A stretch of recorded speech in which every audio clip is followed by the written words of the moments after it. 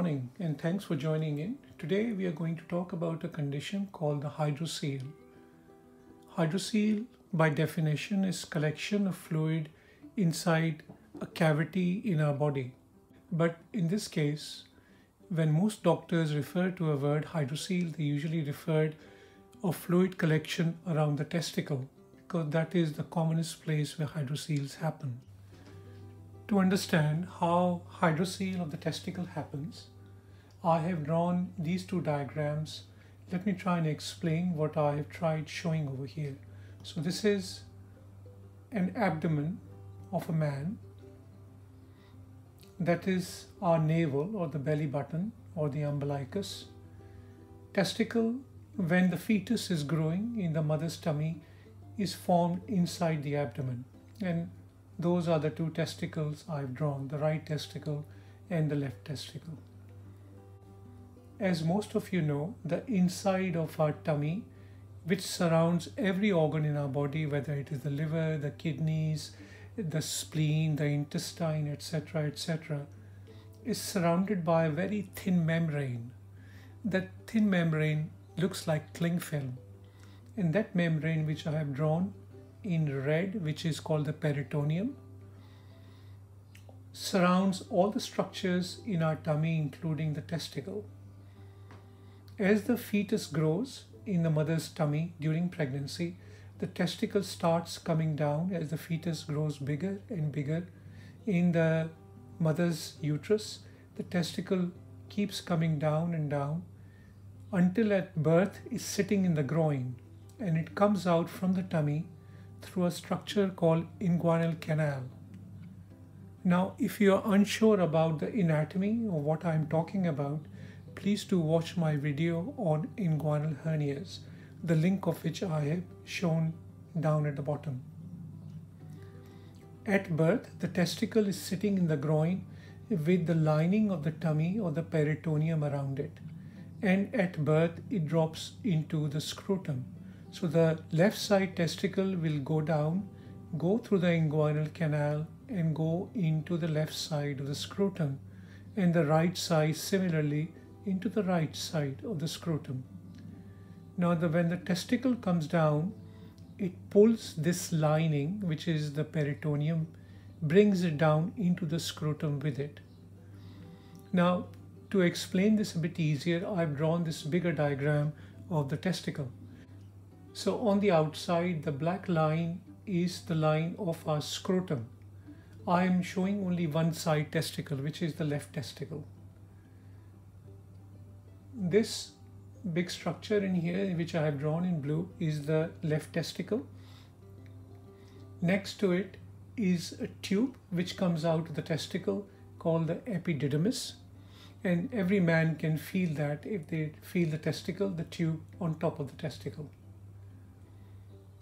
This is the cord of the testicle which goes into the tummy up. So the testicle is here, the cord will be going up into the tummy because as the testicle comes down, it brings all its structures with it. So it will bring the artery to the testicle, which supplies blood to the testicle. It will bring the vein to the testicle, which takes the blood back into the tummy from the testicle, and it will also bring the duct from the testicle, which takes the sperm from the testicle and takes it to the genitals.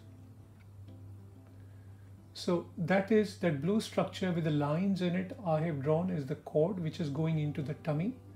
And as you can see, just outside the cord, I have drawn this red all around the testicle, which wraps the testicle around.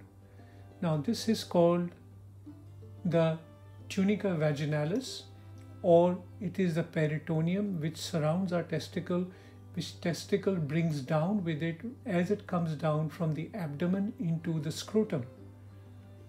At birth or soon after birth, the tunica vaginalis, which is going connected to the abdomen, will close along here somewhere.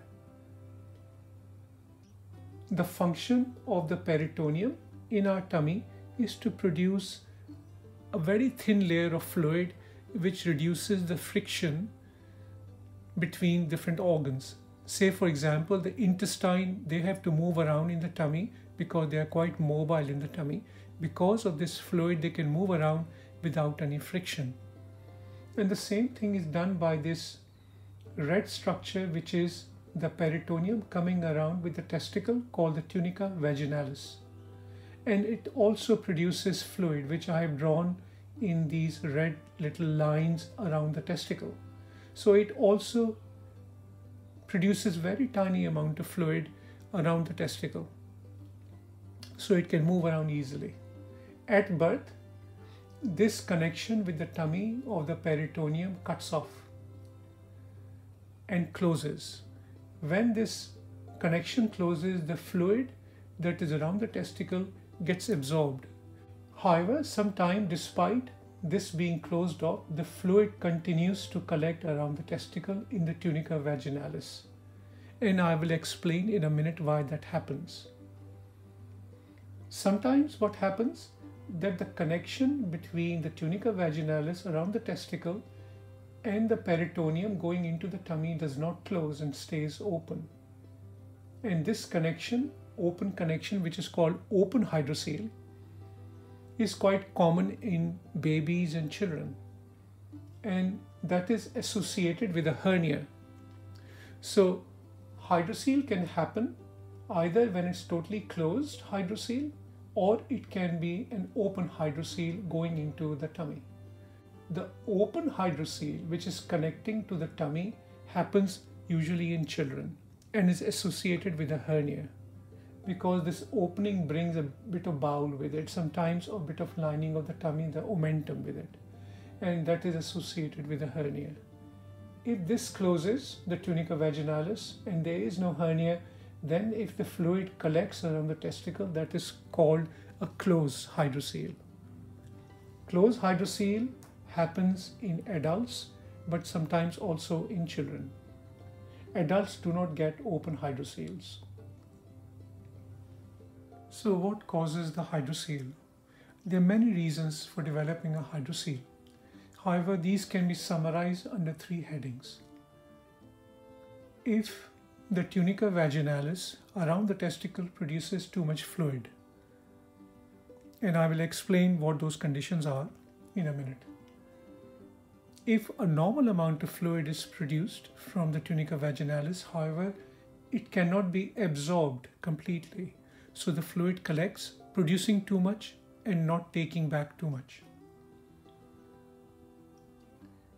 And the third reason, which we have already discussed, there is a connection between the tunica vaginalis around the testicle and the peritoneum inside the abdomen, because the connection has not closed. And this is common in children and is associated with a hernia. Now let's discuss the different causes of these 2 conditions. The first reason was excessive production of fluid. What causes this? In many cases, the cause remains unknown, and the tunica vaginalis around the testicle just produces excessive fluid, more that can be absorbed, so it collects around the testicle, forming a hydrocele. Infection of the testicle or infection of the tube to the testicle, which is the epididymis, which is orchitis or epididymitis, can also cause excessive production of fluid and a hydrocele. Trauma to the scrotum, causing injury to the testicle, making it bleed, can cause fluid around the testicle. Tumours of the testicles can also produce excessive amount of fluid around the testicle. The fluid that is collected in these conditions is quite clear fluid, like straw colored, like the color of very light urine, whereas the fluid collected after an injury or with the trauma is usually blood stained. The second reason of developing a hydrocele that we discussed earlier was reduced absorption of the fluid. Again, in many of these, usually adults, the cause remains unclear. The tunica vaginalis becomes quite thick, is not able to absorb the fluid properly. In certain parts of the world, the lymphatic vessels, which usually take the fluid back from different parts of our body back towards the heart, they are also present in the scrotum and in the testicle, and they get damaged. And these infections are quite common, or perhaps more common in certain parts of the world as compared to others, like in Africa, and a condition called elephantiasis. These infections are caused by parasites, and these parasites usually are spread by a bite of a mosquito. What are the symptoms of the hydrocele? Obviously, it presents with swelling of the scrotum, as they're usually on one side or the other, so swelling will be on that side only.